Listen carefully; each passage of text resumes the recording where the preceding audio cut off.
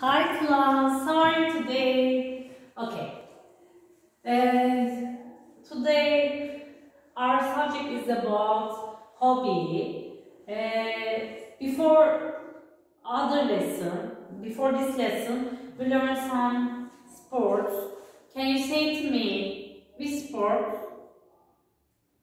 Play baseball. Okay, very good. And this one?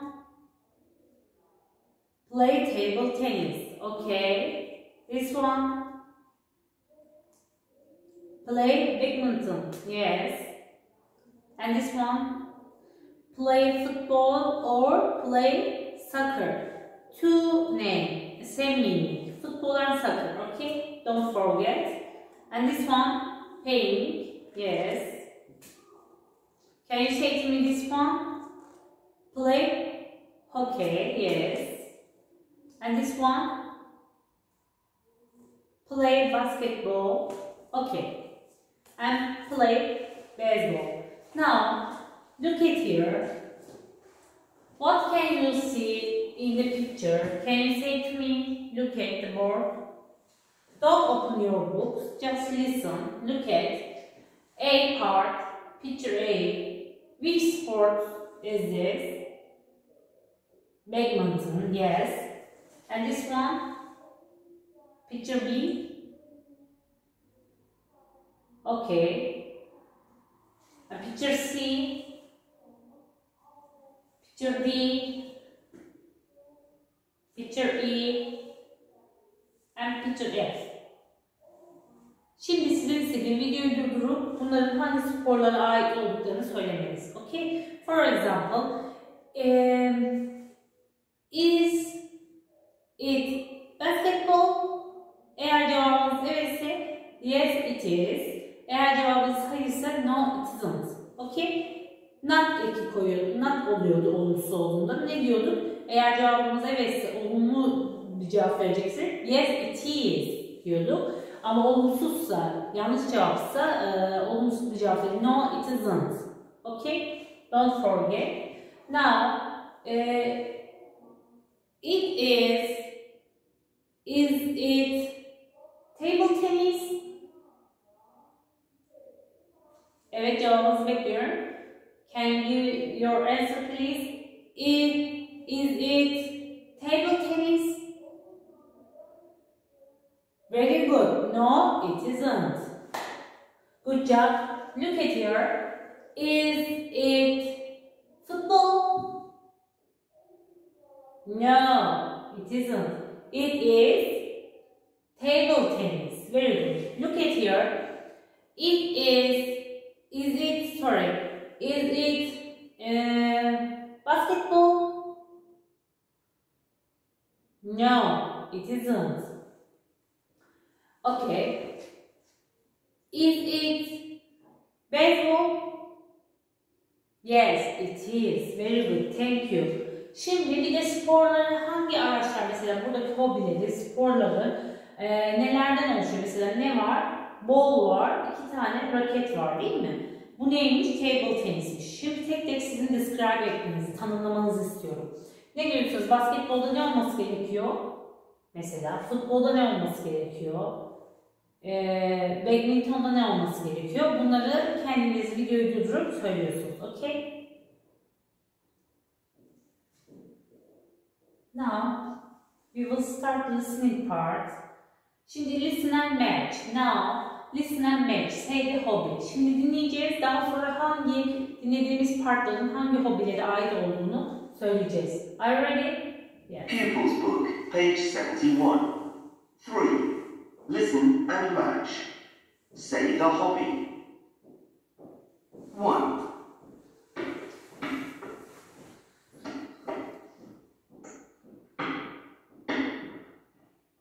She's bouncing the big ball. Now she's throwing it to her friend. 2. He's throwing the small ball to his friend. Yes, she's hitting it. Oh, yes. Now she's catching the ball. 3. They're playing with a small ball. They've got a big table between them, and the ball's bouncing on the table. 4. They aren't playing with a ball. They're hitting a small white object. It isn't bouncing, and they aren't catching it. 5. She's running and kicking the ball. The ball isn't bouncing, and they aren't catching it. 6. They're running with a small ball. He's hitting it with a long stick. Okay, now let's start every time we do it. Her zaman yaptığımız şeyi yapacağız. Translate yapacağız dinlediğimiz şeyi. Önce okuma parçası şeklinde açalım. Dinlemeden. Okay, look at here. Tek tek dinleyip 1'i, 2'yi, 3'ü, 4'ü, 5'i ve kalanlarını 6'ya kadar olan dinleme partının önce dinledik. Şimdi görsel olarak yazılışlarını görüyoruz. Buradan takip edebilirsiniz. Ve açıklamalarını translation yapacağız. Yani Türkçe'ye çevireceğiz. Let's start. Page 71. 3.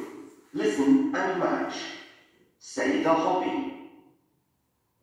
1.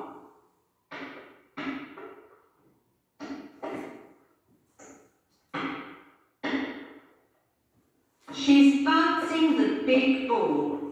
Now she's throwing it to her friend. Okay, bouncing ne demekti? Sıçrama, sıçratma demekti. She kimler için kullanılıyordu? Kadınlar, kızlar, girls'lar için o demekti. O fırlatıyor büyük topu. Now she's throwing it to her friends. Throw ne demek throw? Evet. Şimdi burada bilmediğimiz kelimeleri, evet, o yakalamıştı. Evet, catch yakalamak, throw atmak, evet. Onun arkadaşına, now she's throwing it to her friends. Bunu açıkladık, şimdi 2'ye geliyoruz. 2. He's throwing the small ball to his friend. Yes, she's hitting it. Oh, yes. Now she's catching the ball. Okay. He's throwing the small ball to his friends. Throw ne demekti? Evet. Throwing, atmak. Ne yapıyor? Arkadaşını atmış. Yes, she hitting it. Hit ne demekti? Evet. Bu kelimeleri önce güzelce hatırlıyorsunuz, defterimizde de vardı, biz bunları görmüştük. Bunları yerlerine koyunca şimdi hepinizin bunları incelemesini istiyorum. Daha sonra arkadaşını atıyor. Ondan sonra catch, now she's catching the ball. Catch ne demekti? Catch yakalamak, tutmak. Arkadaşı da topu tutmuş. Evet. 3'te 3. They're playing with a small ball. They are playing with a small ball. Onlar küçük bir topla oynuyorlar. Bu oyun küçük bir topla oynanırmış. Tamam mı? Bunlar oyunları anlatıyor aslında. Siz hangisi olduğunu burada verilen ipuçlarını anlamanız lazım. They are playing, they are dediğine göre birden fazla kişinin oynadığı bir oyun. Neyle oynanıyormuş? With a small ball. Small ball'la, küçük topla Got a big table between them. Evet, they have got a big table between them. Ne varmış ortada? Aralarında büyük bir masa varmış. Bakın, küçük top, büyük masa, birden fazla kişi oynuyor. Bu hangi oyun olabilir öğrendiğimiz? Evet. Thank you. Very good. And the ball's bouncing on the table. And balls bouncing on the table. Bouncing ne demekti? Sıçratmak. Yani topu sıçratarak oynuyorlarmış. Büyük bir masanın etrafında. Hangi oyundur bu? Evet, cevabı sizde. Biraz sonra alışma yapınca ben alacağım cevabı sizden. Evet, number 4. 4. They aren't playing with a ball. They're hitting a small white object.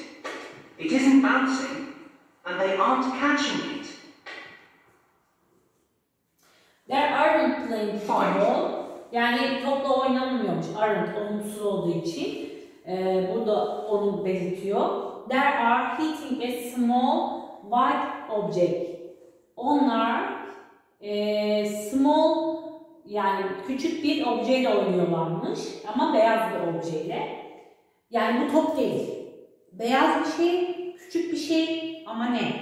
Okay, it isn't bouncing. Yani sıçratmıyormuş. And they aren't catching. Yakalamıyorlarmış. Okay, devam ediyoruz.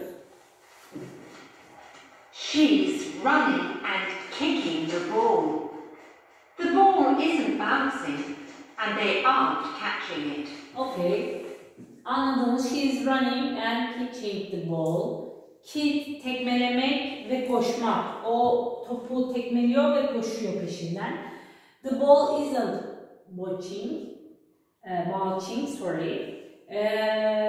top sıçramıyormuş. They aren't catching it. Onu yapmıyorlarmış. Devam ediyoruz. Catch yakalamak da onu yakalamıyorlar yani. Number 6.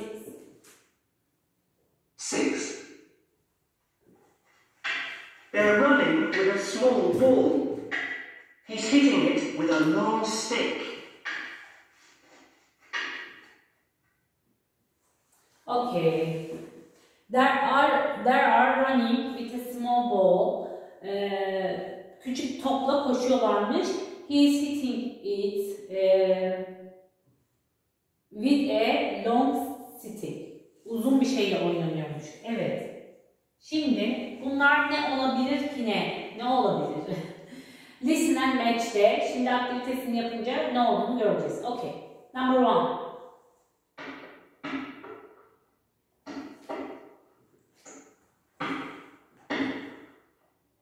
She's bouncing the big ball. Now she's throwing it to her friend. Okay. Number 1'a hangisi uyuyor? Match them please. Evet. Eşleştiriyoruz, match yapıyoruz. Ben size bırakıyorum. Hepsini dinledikten sonra beraber yapacağız, okay? Now your turn. After that we will make it together. Number 2. He's throwing the small ball to his friend. Yes, she's hitting it. Oh, yes. Now she's catching the ball. Okay, number 3. Number 2 hangisi olabilir? Which one is number 2? Onu hemen siz match yapın, eşleştirin. Bu arada page number 71, 71. sayfa. Okay? They're playing with a small... Burada önemli olan bakın, duyuyorsunuz, sound var. Yani bir ses, o sesten hangi oyun olduğunu hani buradaki cümlelerden anlamamış olabilirsiniz. Hani İngilizce burada çok akıcı çok akıcı bir şekilde konuştuğu için belki arada kaçırmış olabilirsiniz ama şurada attention, dikkat etmenizi istiyorum. Soundlardan da çıkarabilirsiniz hangi oyunun, hangi hobinin olduğunu. Bakın çok güzel bize ipuçları veriyor. They've got a big table between them and the ball's bouncing on the table. Okay, number 4. They aren't playing with a ball. They're hitting a small white object. It isn't bouncing, and they aren't catching it. Okay, number 5. Sorry. She's running and kicking the ball. The ball isn't bouncing and they aren't catching it. And last one, number 6. They're running with a small ball. He's hitting it with a long stick. Okay. now stop the video. You can do the exercise. After that we will make it together. Are you ready? Okay, I am ready. Evet, hazır mısınız? Başlıyoruz. Şimdi number 1'a cevaplarınızı çekebileceksiniz bu arada. Number 1'a bir daha dinliyoruz.